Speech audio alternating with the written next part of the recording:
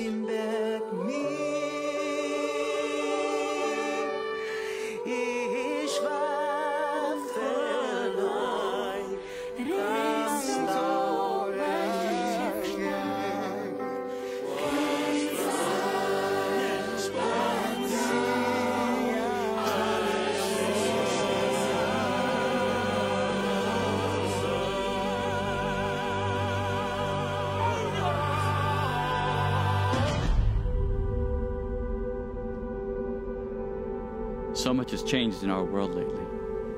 疫情中这么多人失去生命，显明了生命的脆弱与短暂。Pero la asombrosa gracia y amor de Jesús es más fuerte que la vida y la muerte. Wo auch immer du bist, ruf seinen Namen an. Jesus. Jésus. Isa. Isa Masih. Jesucristo. Yeshua. Jesus. Don't wait another day.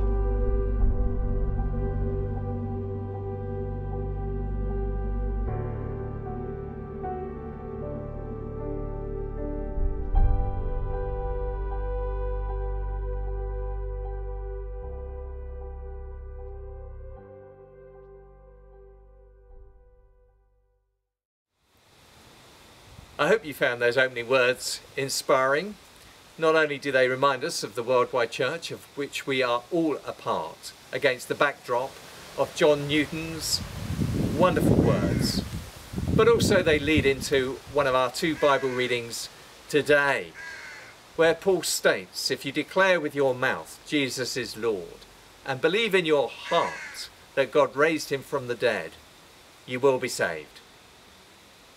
Well, welcome everyone to our service from St Nicholas Church this morning. Grace, mercy and peace from God our Father and the Lord Jesus Christ be with you.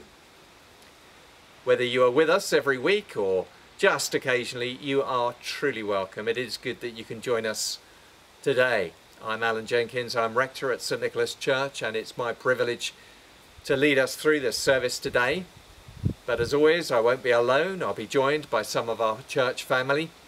Today by Nick and Janet, who will be bringing our Bible readings, Chris, who will be leading us in our prayers, and also Gill, who is our preacher. And as ever, our grateful thanks to the good number who work behind the scenes making all of this possible. And so as we turn to prayer, I now invite you to join with me in saying the words of our opening prayer. Almighty God, to whom all hearts are open, all desires known, and from whom no secrets are hidden, cleanse the thoughts of our hearts by the inspiration of your Holy Spirit, that we may perfectly love you and worthily magnify your holy name, through Christ our Lord. Amen. And then as we continue in prayer, I invite you to join in our prayer of confession. In doing so, we acknowledge that all of us get things wrong in what we think and say and do. But the good news of the gospel is that when we come before God and say sorry, He is more than ready to forgive us. And so we pray. Almighty God, our Heavenly Father, we have sinned against you through our own fault, in thought, word and deed, and in what we have left undone. We are heartily sorry and repent of all our sins. For your Son, our Lord Jesus Christ's sake, forgive us all that is past, and grant that we may serve you in newness of life, to the glory of your name. Amen. May the Father forgive us by the death of his Son and strengthen us to live in the power of the Spirit all our days. Amen. I invite you to join with us in singing our first hymn now. The hymn, Be Still, for the presence of the Lord, the Holy One, is here. Where is God? Some people may ask. Answer, everywhere, not least in those places where his people meet. Our hymn will be followed by the first of our two Bible readings.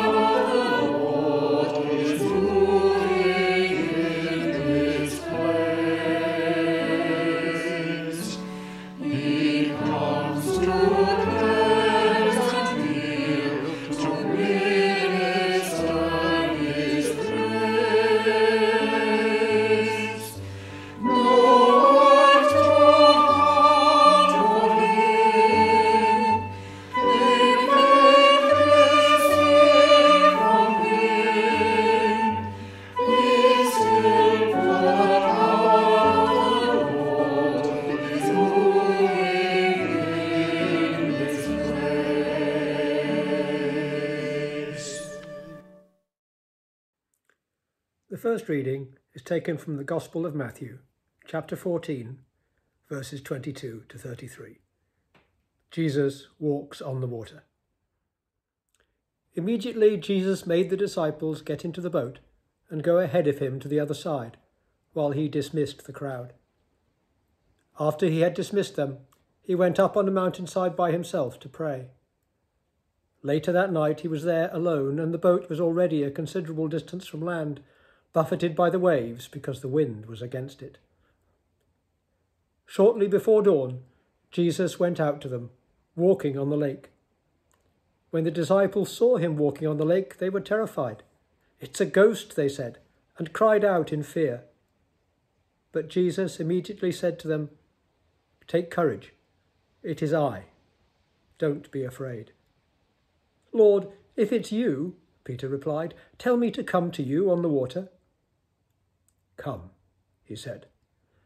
Then Peter got down out of the boat, walked on the water, and came towards Jesus. But when he saw the wind, he was afraid, and beginning to sink, cried out, "Lord, save me." Immediately Jesus reached out his hand and caught him. "You of little faith," he said, "why did you doubt?" And when they climbed into the boat, the wind died down. Then those who were in the boat worshipped him, saying, "Truly, you are the Son of God." This is the word of the Lord. Thanks be to God. There's no denying it, is there? To have witnessed Jesus walking on the water would have been truly phenomenal. No wonder those who were in the boat were moved to worship Jesus and to recognise that he truly was the Son of God. Well, I wonder what has been good news for you over these past 4 months. Yes, I know, they've also been very difficult months for everyone.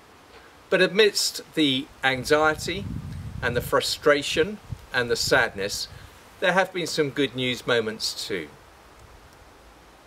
I'm very grateful to those in our church fellowship who have shared with me their good news moments.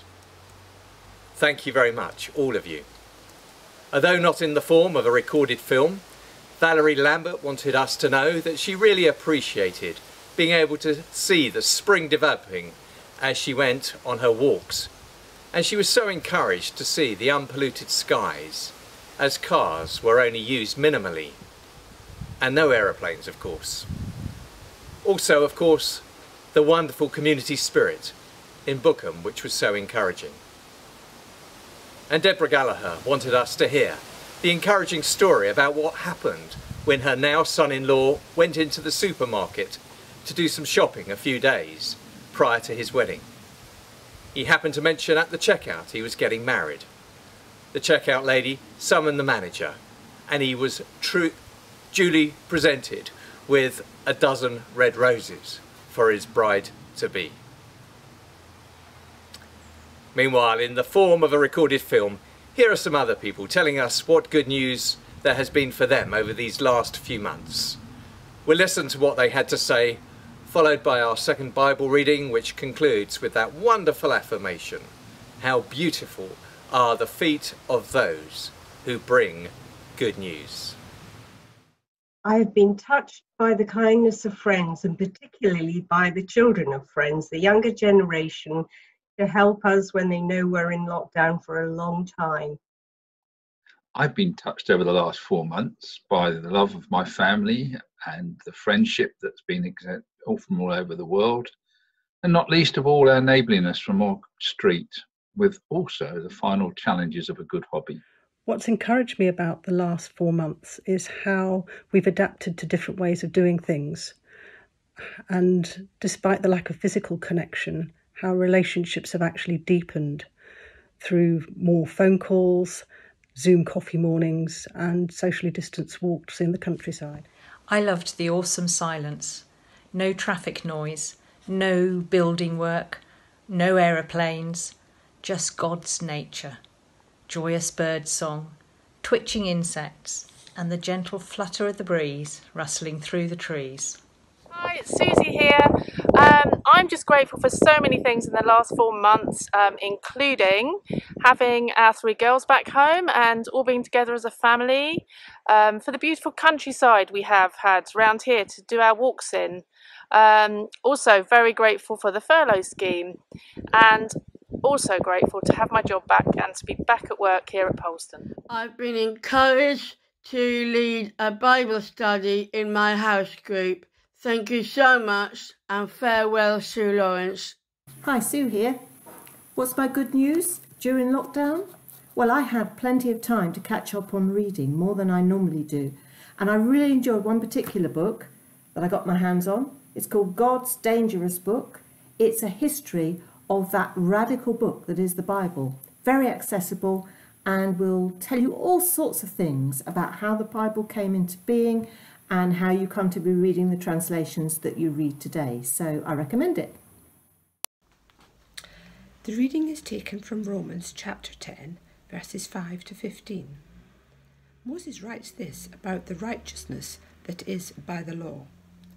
The person who does these things will live by them, but the righteousness that is by faith says, "Do not say in your heart, who will ascend into heaven, that is to bring Christ down, or who will ascend into the deep, that is to bring Christ up from the dead." But what does it say? The word is near you. It is in your mouth and in your heart. That is the message concerning faith that we proclaim.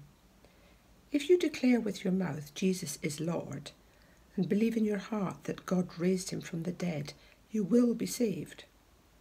For it is with your heart that you believe and are justified, and it is with your mouth that you profess your faith and are saved. As Scripture says, anyone who believes in him will never be put to shame. For there is no difference between Jew and Gentile.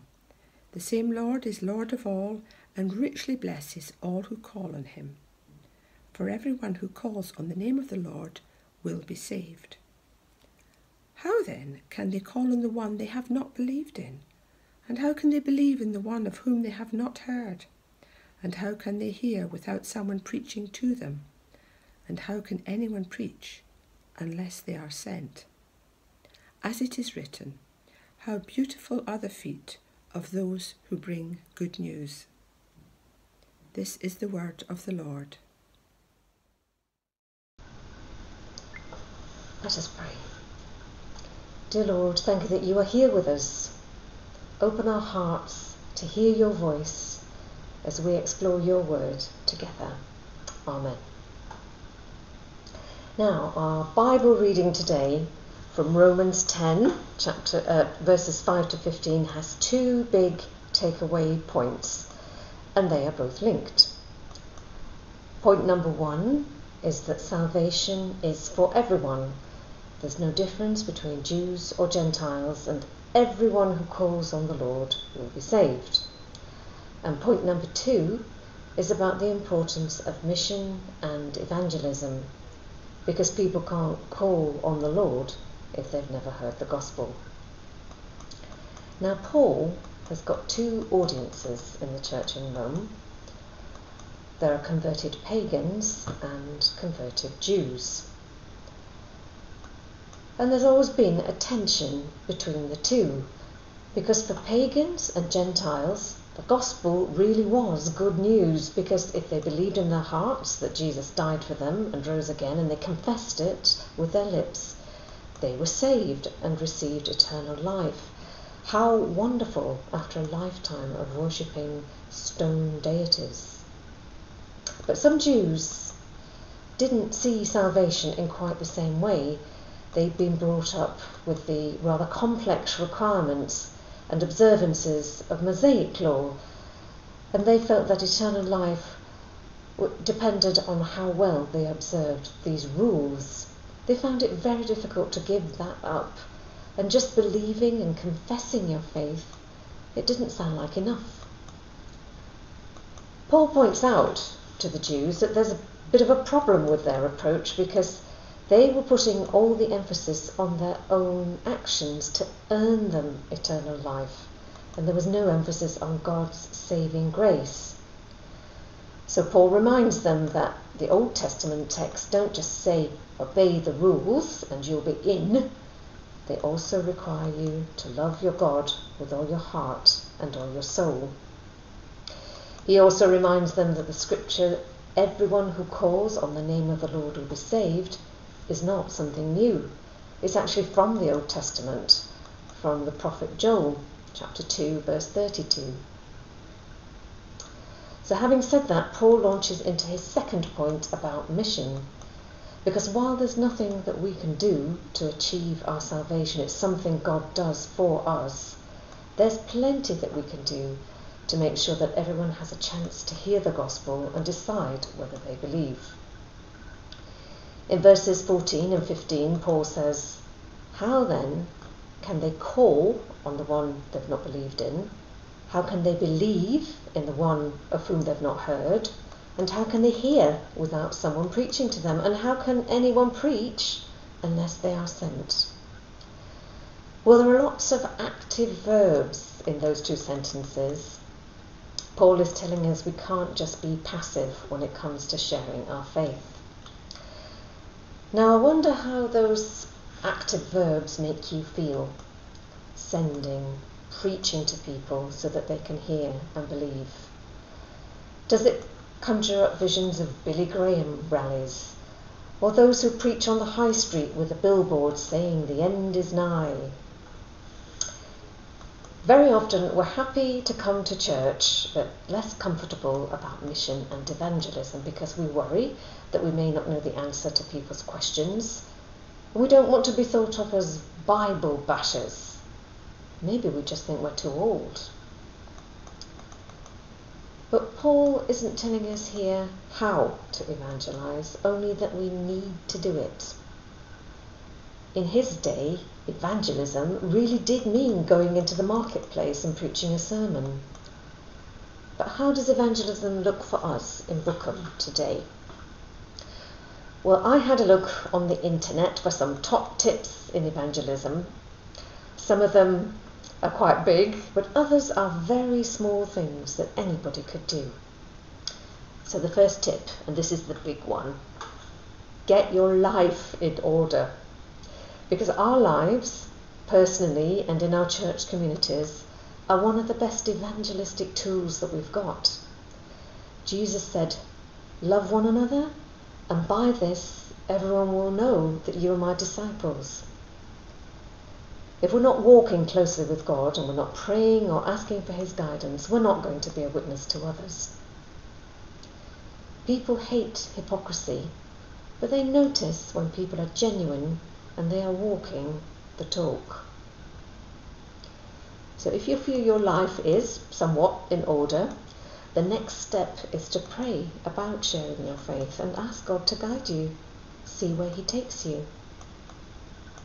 So one tip is think about doing a bit of volunteering, however small, because this is where you can meet people, you can serve them and chat. It could be in any of the church activities that we run, from toddler group through to Tuesday cafe, meeting place, food projects, and there are charities, other charities that we work with in the village and beyond. Start communicating your faith in a small way. If you like social media, there are lots of designed Bible verses and inspiring sayings that you can post on Twitter or Facebook. And amusing church-related cartoons are very good too. Our rector Alan has been sharing these in his emails, you might have noticed. And what about cards and stationery, bookmarks and stickers with encouraging words or Bible verses? Is there anything in your home, in the hallway or the lounge, that would tell a visitor about your faith? A book, a framed blessing, a mug? I have to confess I've got nothing in my house, and that's something I'm going to put right very soon. Many of you know Chris Bridges from our congregation, and you may have noticed that she has on the front of her bike a nodding Jesus figure on a spring. You used to get nodding dogs for the back of your car. Well, now you can get nodding Jesuses and popes. And I asked Chris if it was a good conversation starter, and she said, yes, absolutely. People recognise the nodding figure on the bike before they recognise that it's her riding towards them. She's had some very good conversations with people, especially when she takes the bike in to Leatherhead Bike Shop to ask for a repair. Now, the nodding Jesus may not be your cup of tea, I would quite understand, but you get the point that something small can be a really good conversation starter. COVID-19 has impacted us all in different ways, but it is making people review their priorities and look for deeper meaning in life. Sharing our faith is not optional for Christians. There's an old African proverb that sums this up.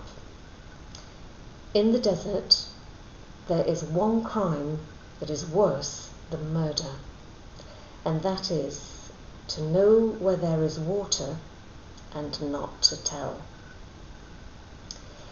So I'd like to end today with a video presentation. It's about sharing your faith, and it's called Carriers, and I hope you find it uplifting.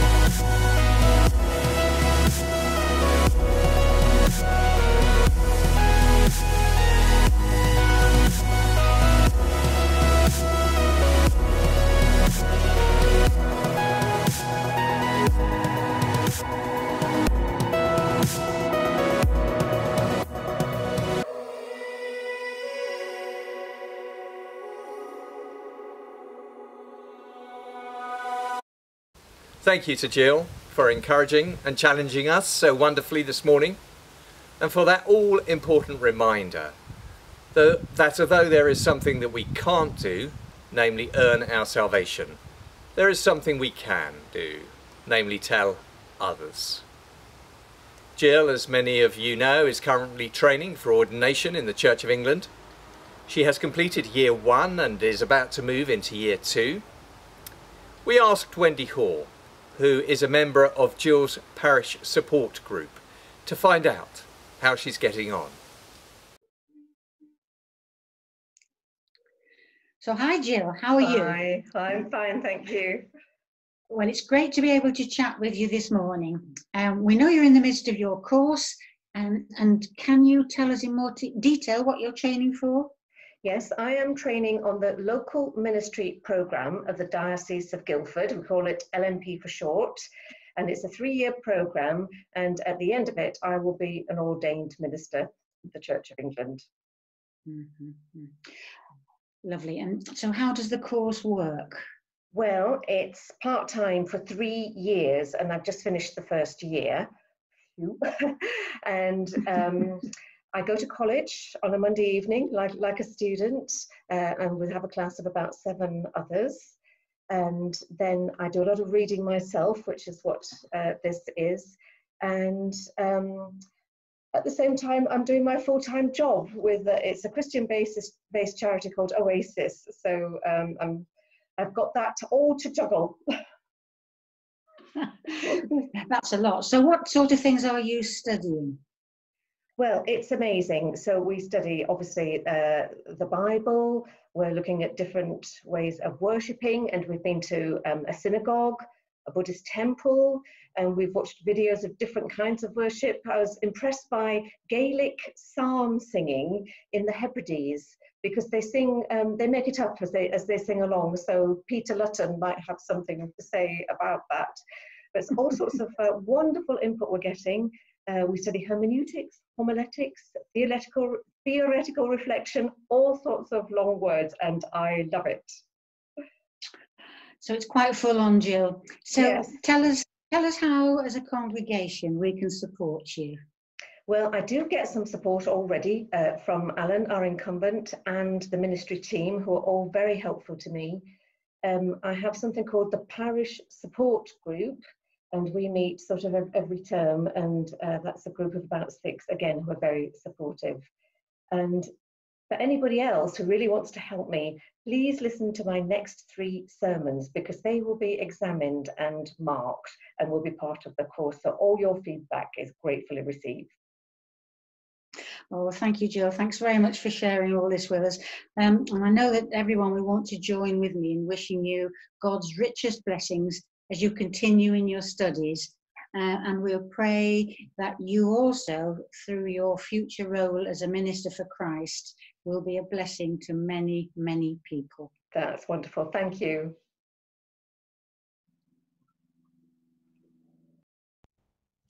Let's turn now to a time of prayer.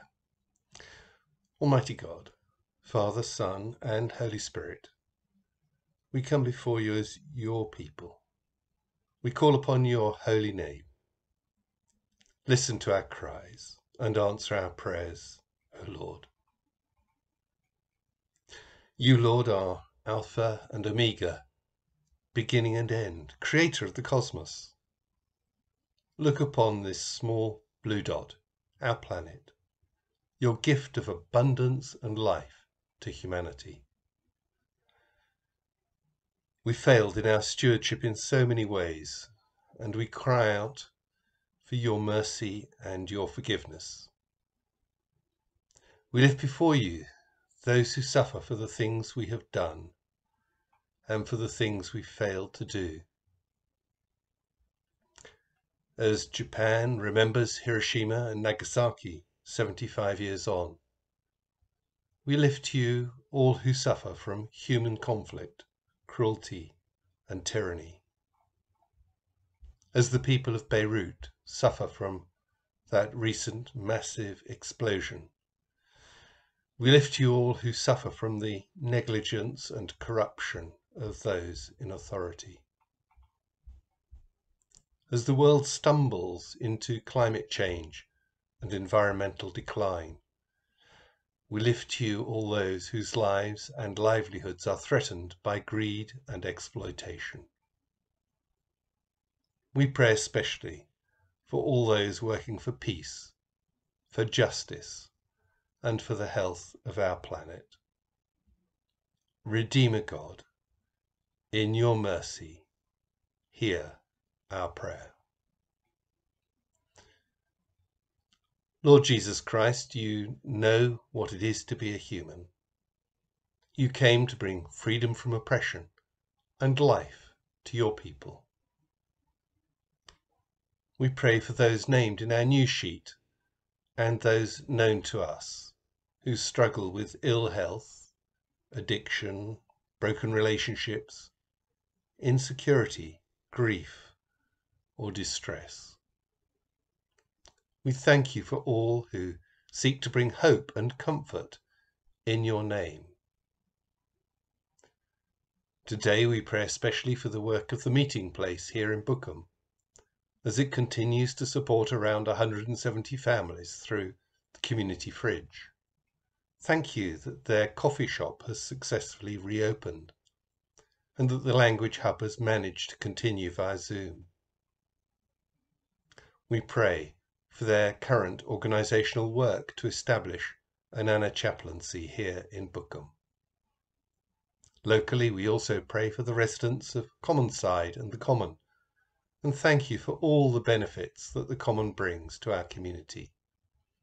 God of healing and life, in your mercy, hear our prayer. Holy Spirit, God in us, sharing your love and power in our lives, we lift you all who seek to share your love in the lives of our neighbours. We thank you for our own ministry team, and especially today we pray for Gill as she continues her training. Sustain, protect, and guide each one, we pray. We also thank you for the work of the Mothers' Union, both globally and in our community, as today they celebrate their founder, Mary Sumner. And within our own church, we thank you for the faithful people who have temporarily stood down from chalice and assistant and server duties, that they might find special blessing in our services of worship. We thank you for the work to improve the commitment step of our church development plan led by Sue Lawrence and John Heiner. We pray that this work will bear fruit in the lives of many people brought into fellowship with you. Spirit of the living God, may you guide us to grow in numbers and in faith, and direct us to worship in spirit and in truth. In your mercy, hear our prayer. Merciful Father, accept these prayers for the sake of your Son, our Saviour, Jesus Christ. Amen. We're nearly at the end of our service. Thank you so much for joining us this morning.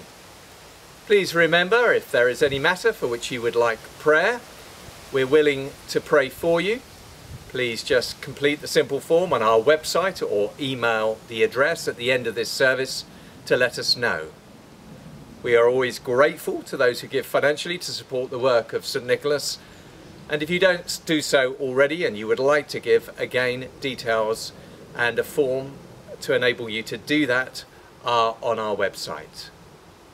Meanwhile, do remember that for any who would like to meet today, we are once again holding our Zoom coffee after this service at 11:15, and details about how to join that were in my weekly email sent out last Thursday. And so to our final hymn, which is entirely fitting given the theme of our service today. Go forth and tell God's saving news to all the nations take.